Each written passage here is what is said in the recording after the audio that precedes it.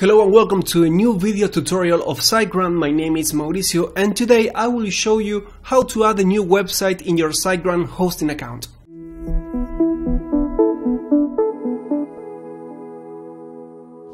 Once you log in My Account for the first time, you will see a notice asking you to set up a new website or migrate an existing one.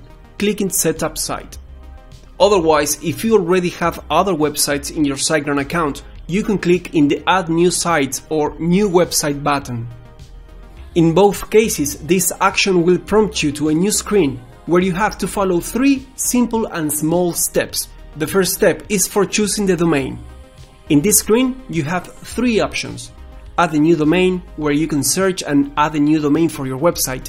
Use an existing domain, where you have to indicate the name of that domain.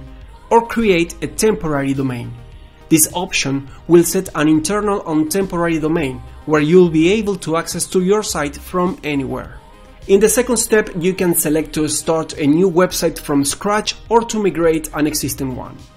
In case you want to migrate your site and it uses WordPress, you can do it automatically using our WordPress Migrator plugin.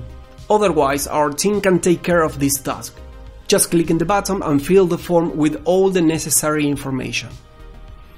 This process of migration might take up to 5 business days, and please bear in mind that the service does not include the transfer of your domain name or email.